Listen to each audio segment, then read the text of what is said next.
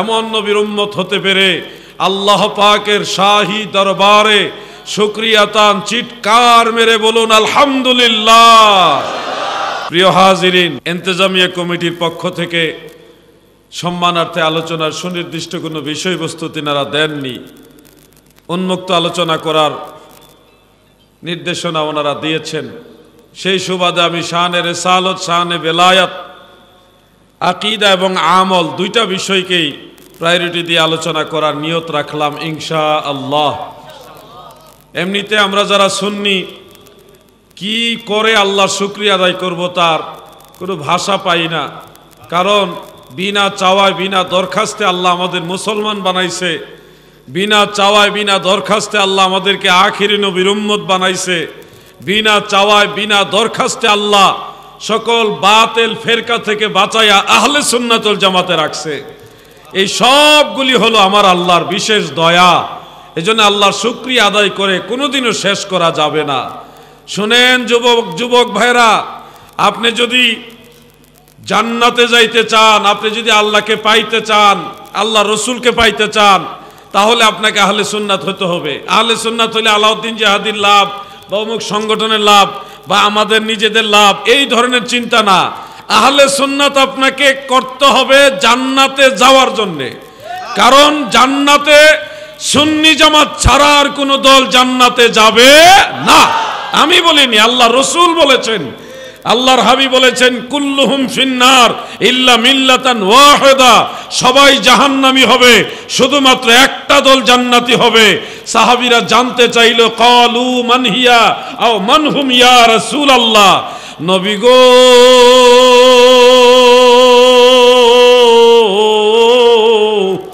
যে একদল জান্নাতি হবে তারা কারা গো? আল্লাহর নবী বলেন ক্বালা মা আনা আলাইহি ওয়া আসহাবি, যারা আমাকে এবং আমার সাহাবীদেরকে অনুসরণ করে। আল্লাহর নবী বলে তারা সবাই জান্নাতি। যারা সাহাবীদেরকে মানে তারা জান্নাতি, যারা সাহাবীদের সমালোচনা করে তারা জান্নাতি না। হিসাব মিলায় লইও, সাহাবীরা যে আকীদার উপরে ছিল তোমাদেরকে সেই আকীদাই গ্রহণ করতে হবে। ইসলাম, ঈমান, ধর্ম এই সব কিছু আমাদের সবার চাইতে সবচেয়ে বেশি জানতেন সাহাবায়ে কেরাম। রাসূল পাকের কাছ থেকে তিনারা জ্ঞান অর্জন করেছেন।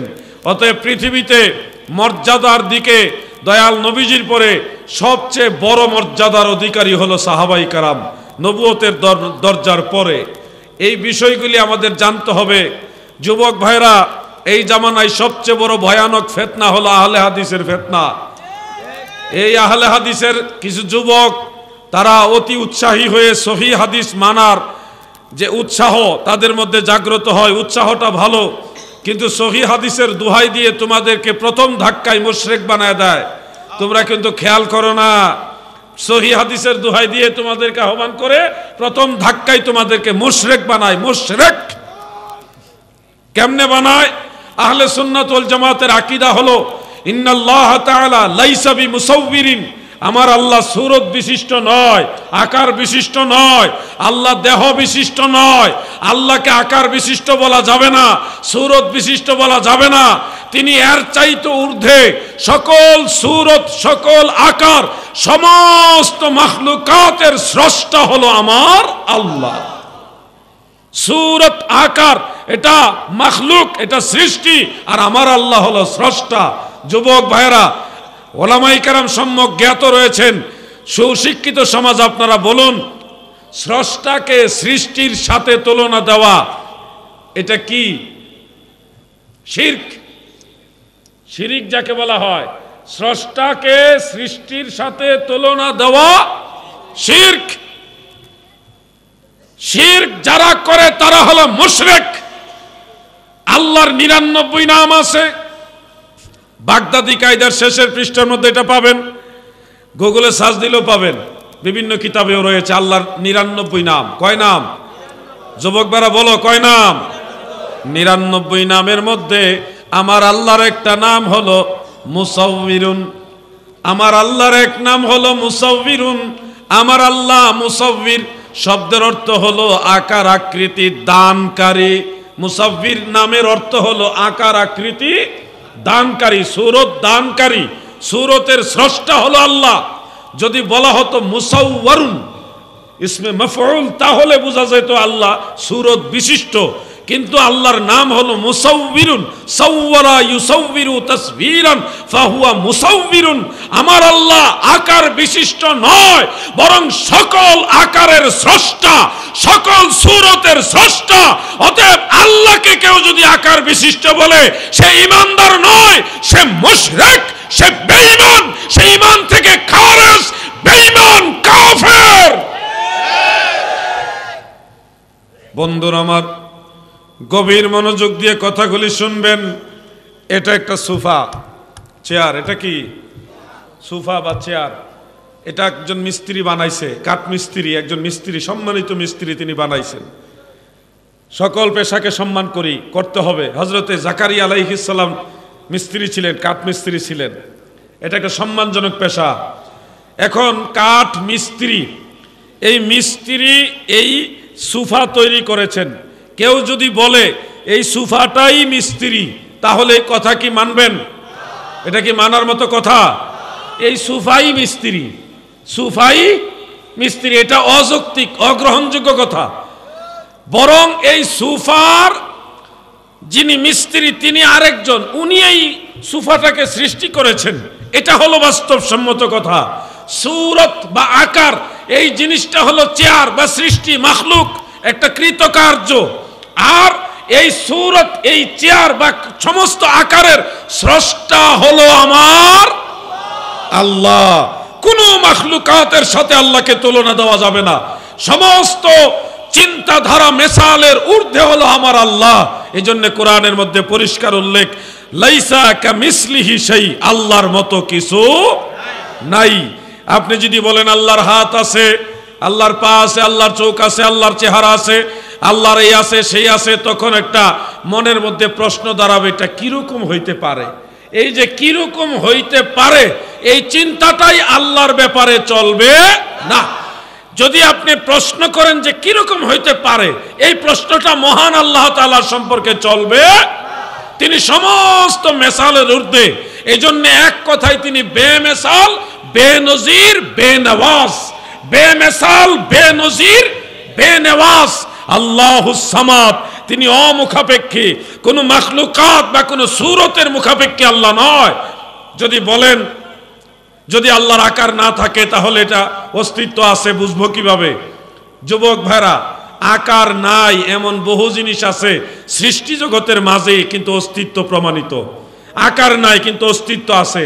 আপনারা গন্ধ চিনেন তো? গন্ধ, সুগন্ধ, দুর্গন্ধ চিনেননি? আওয়াজে মনে হয় চিনেন না। সুগন্ধ, দুর্গন্ধ সবাই মানেন?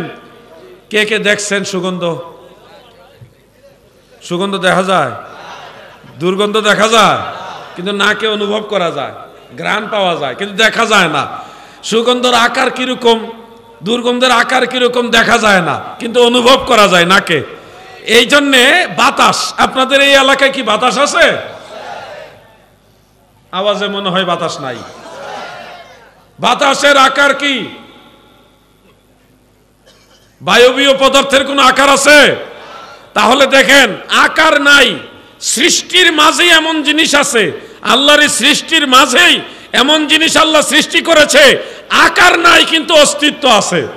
সৃষ্টির মাঝে আমার আল্লাহ এমন জিনিস সৃষ্টি করেছে যার আকার নাই কিন্তু অস্তিত্ব আছে। আল্লাহর সৃষ্টি জগতে যদি আকার নাই, অস্তিত্ব থাকতে পারে, আমার আল্লাহ তো খালেক, মালিকুল মুলক, তিনিও আকারের ঊর্ধ্বে, অস্তিত্ব প্রমাণিত। সুবহানাল্লাহ বলেন।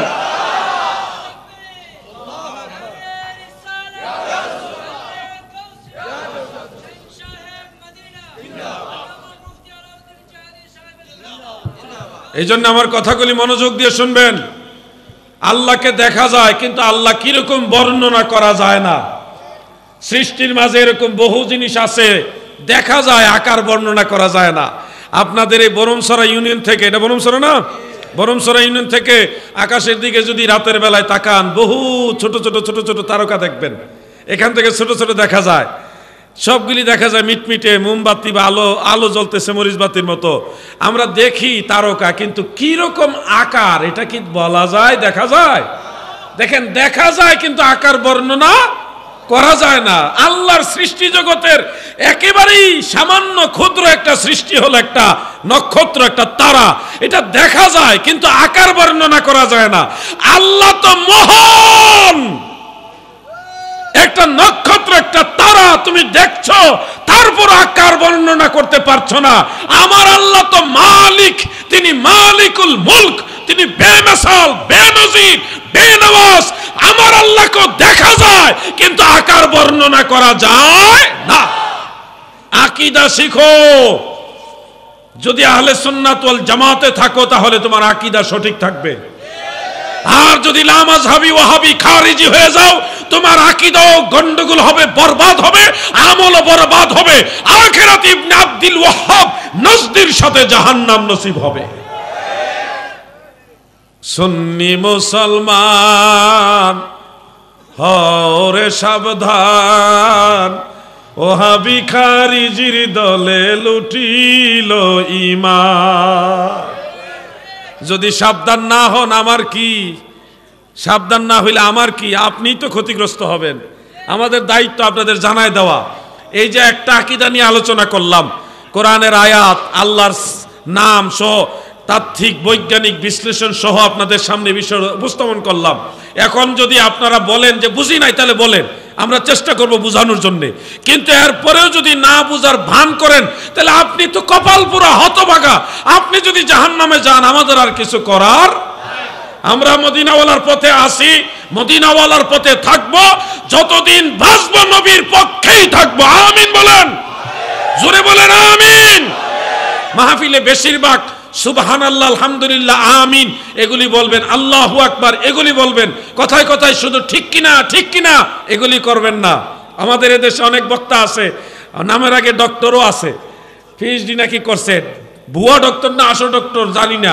কথায় কথায় ঠিক কিনা, কোরআনের জটিল জটিল বিষয়, হাদিসের জটিল জটিল বিষয়, কথায় কথায় পাবলিক সাধারণ শ্রোতাদেরকে বলতেছে ঠিক কিনা ঠিক কিনা, আর পাবলিকও বুঝ যাও কো ঠিক, না বুঝ যাও কয় ঠিক। ঠিক কইতে মজা লাগে, হুজুরে জিগাইতেছে ঠিক কিনা, পাবলিকে কয় ঠিক।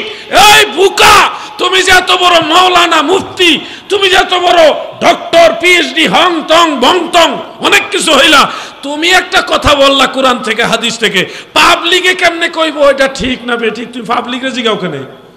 পাবলিকে যদি বলে দেওয়া লাগে তোমারটা ঠিক, তা তুমি শিখলা কি?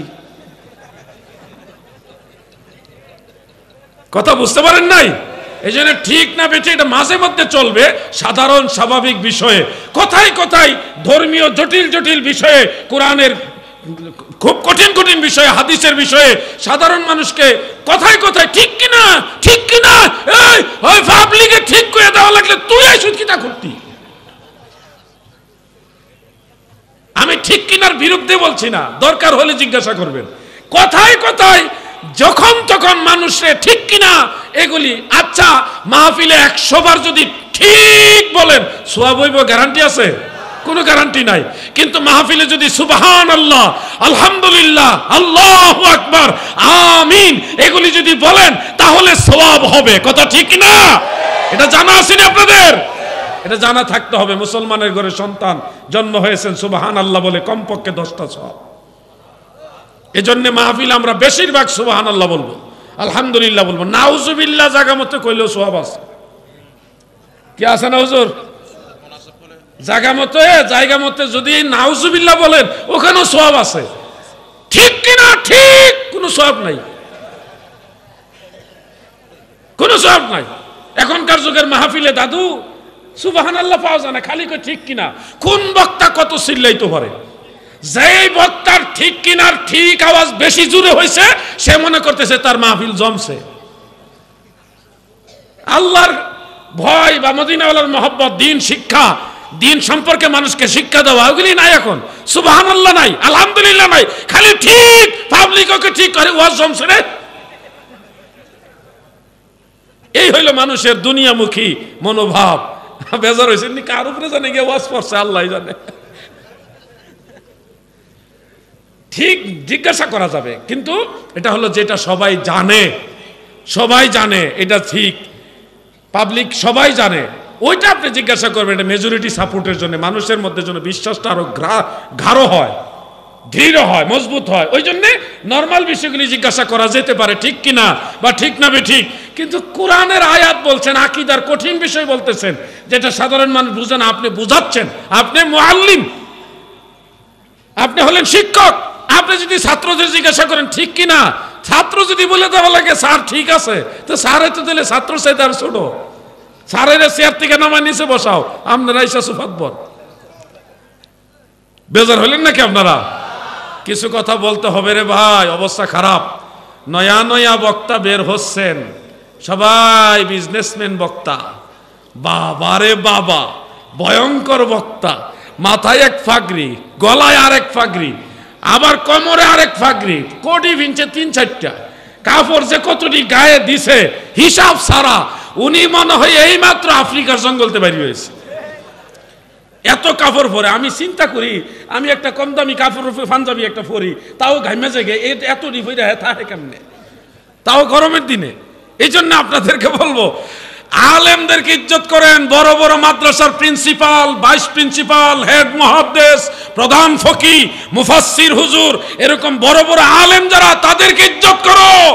আলেমরা যদি তোমাদেরকে দিন সম্পর্কে না ডিরেকশন না দেয়, আলেমরা যদি সমাজের দ্বীনের কথা, ঈমানের কথা, আকীদার কথা, আমলের কথা না বলে, ওই তোমাদের ব্যবসায়িক বক্তারা পর্যন্ত জাহান্নামে যাবে, দ্বীন বুঝবে না। কথা বলেন ঠিক কিনা?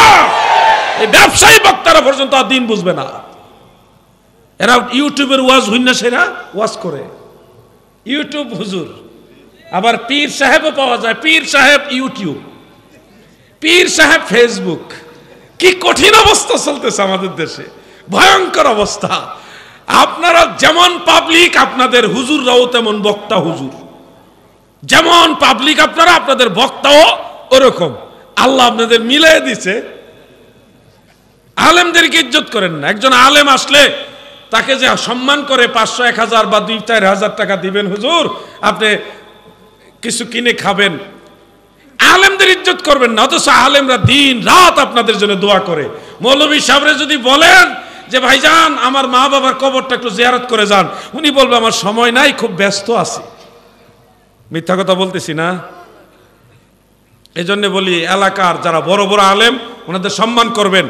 প্রায় সময় দুঃখ লাগে, স্থানীয় পর্যায়ে অনেক বড় বড় আলেম থাকে, মাদ্রাসার সুন্নি আলেম, বড় বড় আলেম আছে, ওনাদেরকে দাওয়াত দেন না। আমাদের দাওয়াত করে আনেন, ঠিক আছে, তার মানে এটা নয় যে এলাকার আলেমদের ইজ্জত করবেন না। আলেমদের, বড় বড় আলেম যারা, ওনাদেরকে সম্মান করবেন। আলেম যতদিন আছে, দিন ততদিন মজবুত থাকবে। আলেম থাকবে না, দিন থাকবে না। কিয়ামতের আগে আমার আল্লাহ ইলিম উঠাই নিবে। কিভাবে জানেন? ইলিম কি আলাদা খাতা কলম বই কিতাব উঠে নিবে আল্লাহ? না, আলেমদেরকে ইন্তেকাল দিয়ে দিবেন। বড় বড় আলেমরা ইন্তেকাল হয়ে যাবে, তখন এমনিতেই ইলম আর খুঁজে পাওয়া যাবে না। আমাদের এই আলেম ওলামায়ে কেরাম জিজ্ঞাসা করেন, আমাদের যারা উস্তাদ, আমরা যাদের কাছে পড়ালেখা করছি, ওনারা দিন, কিতাবাদি, এরা বরকত, এগুলি সম্পর্কে যত ভালো জানতো, এর কাছাকাছিও আমরা যাইতে পারি নাই। প্রত্যেক আলেমকে জিজ্ঞাসা করেন, আমাদের উস্তাদরা দিন সম্পর্কে যত ভালো জানতো, আমরা এর কাছাকাছি যাইতে পারিনি। আমাদের পরবর্তী প্রজন্ম যারা, হেরা আবার আমাদের 10 ভাগের 1 ভাগও কাছে আসতে পারতেছে না। এই যে আস্তে আস্তে কমে যাচ্ছে, কেন জানেন? ইলিমের চর্চা নাই। হুজুরে কি সুন্দর, আরে যে সুন্দর সুর রে, সুর হুজুরে হাসাইতে পারে, যে সুন্দর হাসাইতে পারে রে, যে সুন্দর কৌতুক করতে পারে। এই হইলো আমাদের মাহফিলের মূল টার্গেট। শেষ হয়ে গেল, সব শেষ। আর 10-20 বছর পরে আলেম পাবেন না তো, সব ডিজিটাল বক্তা হবে, আন্তর্জাতিক ক্ষতি সম্পন্ন বক্তা। রাগ করেন না, আমার মনে দুঃখে খুব এই কথাগুলি বলতেছি। আলেম নাই এখন, খুব কম। বড় বড় আলেমরা বিদায় হয়ে যাচ্ছে। কিছুদিন পরে পরেই শুনি চট্টগ্রামে অমুক হুজুর ইন্তেকাল হয়ে গেছে, শেরে মিল্লাত আল্লামা নাইমি সাহেব রহমাতুল্লাহ আলাই চলে গেছে। এরকম বড় বড় আলেমরা চলে যেতেছে, কিন্তু আরেকজন শেরে মিল্লাত তো ওরকম উপযুক্ত কেউ দাবি করতে পারতেছে না যে আমি শেরে মিল্লাতের মতো। চলে তো যাচ্ছে, সবাই তো চলে যাচ্ছে, যাবেন, কিন্তু ওই উপযুক্ত লোক তো নাই ময়দানে। এখন সব আছে ঠিক কিনা, ঠিক এটা আছে। রাগ হয়েন না ভাই, দিন বুঝতে হবে। আপনি মরবেন না, আমিও মরবো, আপনিও মরবেন। মৃত্যু একদিন আমাদের বরণ করতেই হবে, এটা ইউনিভার্সাল ট্রুথ। কুল্লু নাফসিন যায়িকাতুল, এটা থেকে কেউ রেহাই পাবেন না। মরতে তো হবেই। চেষ্টা করে দেখেন তো যে আমি মরবো না, চেষ্টা করতে পারেন, দেখেন মৃত্যু থেকে বাঁচতে পারেন কিনা। পৃথিবীতে আসছেন যেমনি ভাবে সত্য, মরবেন তেমনি ভাবে সত্য, এটা থেকে কেউ রেহাই পাবেন। এই জন্য আলেমদের সোহবতে যান। কিছু কিছু মানুষ আছে আলেম, তাদের কাছে বসে থাকলেও লাভ আছে। তাদের কাছে সামান্য সময় বসে থাকবেন, ওই বসে থাকা 60 বৎসর নফল বন্দেগীর চাইতে আরো বেশি সওয়াব। এগুলি আলেম যারা, তাদের কাছে বসে থাকলে, মা বাবার চেহারার দিকে তাকায় থাকলে হজের সওয়াব, মায়ের চেহারার দিকে তাকাইলে হজের সওয়াব, বাবার চেহারার দিকে তাকাইলে ইবাদত। আন নাজরু ইলা ওয়াজহিল ওয়ালিদাইনি ইবাদাতুন, কাশফুল খাফার মধ্যে হাদিসটা আছে। মা বাবার চেহারার দিকে তাকাইলে ইবাদত। ওয়ান নাজরু ইলা ওয়াজহিল আলিমি ইবাদাতুন, আলিমের চেহারার দিকে তাকানো ইবাদত। ইবাদত, মা বাবার চেহারার দিকে তাকানো ইবাদত। কোরআন শরীফের পৃষ্ঠারগুলি তেলাওয়াত করলে তো সওয়াব আছেই। আপনি তেলাওয়াত না করেও যদি কোরআনের দিকে তাকায় থাকেন, কোরআনের আয়াতের দিকে তাকায় থাকেন, তাও ইবাদত, সওয়াব। সুবহানাল্লাহ। কাবা ঘরে যারা গিয়েছেন, মক্কা মুকাররমায় যারা গিয়েছেন, মক্কার কাবার বাইতুল্লাহ শরীফের দিকে কোন হাজী সাহেব যদি দূর থেকে তাকায় থাকে, এটা আমার আল্লাহর ঘর। ওই কাবার দিকে তাকায় থাকলেও ইবাদত, এটা সওয়াবের কাজ। আরো জোরে হবে সুবহানাল্লাহ। আর না বলতে না বলতে একেবারে এটা দুর্বল হয়ে গেছে। একটু জোরে সরে বলি সুবহানাল্লাহ। এই তুই কইছ না, হে সামনে বইয়া কইছে না। এবার সবাই বলবেন আল্লাহু আকবার। বলছে মাশাআল্লাহ। আমলগুলি এগুলি আমাদেরকে সামনের দিকে নিয়ে আসতে হবে। আকীদা শিখলাম, আল্লাহকে আকার বিশিষ্ট বলা যাবে না। আল্লাহ হলো আকারের স্রষ্টা। মনে আসেনি ওয়াজটা? এটা আকীদা। এটা যদি ঠিক থাকে তাহলে ঈমান ঠিক থাকবো। আর এখানে যদি ভেজাল হয় তাহলে ঈমান শেষ, ঈমান শেষ। আর ঈমানে ভেজাল যদি থাকে, আমিলাতুন নাসিবাতুন তাসলা নারান হামিয়া, মানে পাহাড় সমান আমল থাকলেও আল্লাহ আপনাকে ওই আমল সহ জাহান্নামে নিক্ষেপ করবে। কারণ কি? ওই যে আপনার আকীদায় ভেজাল। কাদিয়ানীরা নামাজ পড়ে, রোজা রাখে, হজ করে, যাকাত দেয়, টুপি দাড়ি তাসবিহ তাহলিল, মসজিদ মাদ্রাসা, কোরআন তেলাওয়াত সব আছে, কাদিয়ানীদের সব আমল আছে, কিন্তু আকীদায় ভেজাল। এই জন্যে হাসরের ময়দানে কাদিয়ানী যারা গো, তাদেরকে আমার আল্লাহ সারা জীবন যত আমল করছে ওই আমল সহ জাহান্নামে নিক্ষেপ করবে। কারণ তারা আমাদের নবীকে শেষ, আমাদের নবী সর্বশেষ নবী। লা নবিয়্যা বাদি, লা নবিয়্যা বাদি, লা নবিয়্যা বাদি। আল্লাহর নবী বলেছেন আমার পরে কোনো নবী নাই। অতএব কেউ যদি আমার নবীকে শেষ নবী না মানে, তাহলে তার ঈমান থাকবে না। নবী হলো শেষ নবী, সর্বশেষ নবী, আমার নবী আখিরি নবী। ঠিক কি না বলেন? এগুলি বিশ্বাস রাখবেন। আকীদা, এটা আকীদা, এটা সবার জানা আছে। ছোট বাচ্চারাও তোমরা শিখে নাও। ছোট ভাইরা, বাচ্চারা বলো আমাদের নবীর পরে আর কোন নবী আছে? বলো না কেন? ছোট বাচ্চারা বলো আমাদের নবীর পরে আর কোন নবী আছে? সর্বশেষ নবীকে সবাই বলো, ছোট বাচ্চারা বলো সর্বশেষ নবীকে। আমাদের নবীর নাম কি? মাশাআল্লাহ মাশাআল্লাহ, সবাই পারে। হযরত মুহাম্মদ মুস্তাফা সাল্লাল্লাহু আলাইহি সাল্লাম। আমাদের এই চিটাং শহরে খুঁজলে দেখবেন কিছু লোক পাওয়া যাবে 5 জন নবীর নাম জানে না, কিন্তু 5 জন না আরো বেশি নায়ক নায়িকার নাম জানে। কি কর নমুনা দেন, এদিকে এক কোনা এদিকে আর কোনা, কইলে এক লগে ঠিক এখান দেখো একটু, এখানে আর এখান দেখ একটু। নায়ক নায়িকার নাম জানে কিন্তু নবীদের নাম জানে না। আজকে আমি 5 জন নবীর নাম একেবারে ফাইনাল। আপনারা পাবলিকের উদ্দেশ্যে কিছু ওয়াজ করতে হয়। ছোট ভাইয়েরা, ছোট ছোট ভাই যারা আছে, তোমরা 5 জন নবীর নাম এখন থেকে মুখস্থ করো। 1 নম্বরে আমাদের আদি পিতা কে? হযরতে আদম আলাইহিস সালাম। হযরতে আদম আলাইহিস সালাম, এইটা হলো 1 নম্বর মনে রাখবা। আমাদের জাতির পিতা কে? হযরতে ইব্রাহিম আলাইহিস সালাম। মুখস্থ করে নাও। আদি পিতা হযরত আদম আলাইহিস সালাম, জাতির পিতা হযরত ইব্রাহিম আলাইহিস সালাম। মনে রাখবা এই কথাগুলি। আর সবচেয়ে রাগী নবী, ভয়ঙ্কর রাগ আছিল, মারাত্মক রাগ, রাগী নবী উনি হলেন হযরতে মুসা আলাইহিস সালাম। বলো নাম কি? হযরতে মুসা আলাইহিস সালাম। কয়জন হলো? এরপরে আমাদের নবীর আগের নবী হযরতে ঈসা আলাইহিস সালাম, যার কোনো বাপ নাই, বাপ ছাড়া আল্লাহ বানাইছে, নাম হলো হযরতে ঈসা আলাইহিস সালাম। আর সর্বশেষ নবী, আমাদের নবী, সব নবীদেরও নবী, তিনি হযরত মুহাম্মদ সাল্লাল্লাহু আলাইহি সাল্লাম। এই 5 জন নবীর নাম মনে থাকবে। টোটালি কোরআন শরীফে 25 থেকে 27 জন নবীর নাম আছে। তো আমরা এই সবগুলি না পারি, 5 থেকে 10 জন নবীর নাম মুখস্থ রাখবেন। নবীদের ব্যাপারে জানবেন, নবীদের মাধ্যমে দিন শিখবেন, নবীদের আলোচনার মাধ্যমে দ্বীনের স্পৃহা জাগ্রত করবেন।